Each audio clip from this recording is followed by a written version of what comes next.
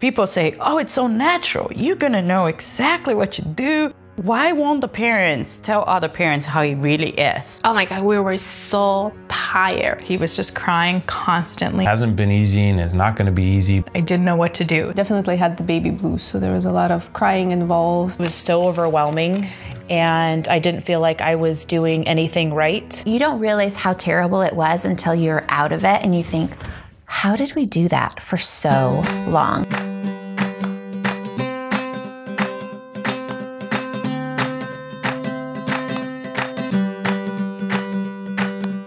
I think for the first one, you buy so much more than you need. To save money on the stroller, get a car seat frame instead. Video monitor is absolutely probably one of the best things.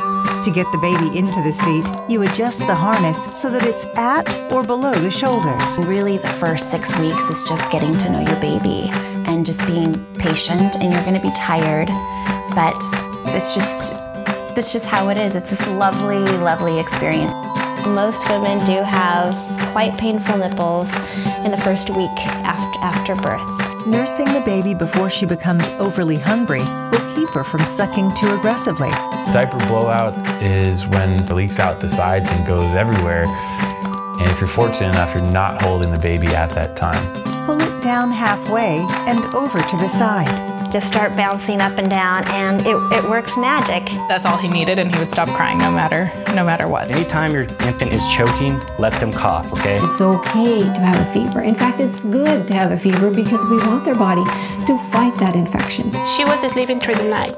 Then she started to wake up and stay up for 2-3 hours. 2 hours just to put her down for every nap. If I had one thing to say about preventing all sleep issues, it's embrace the early bedtime. We've traveled everywhere. It was never an option of like, oh, life ends or travel ends when you have a kid. I felt very fulfilled after I went back to work. It's the hardest, most rewarding job you'll ever have.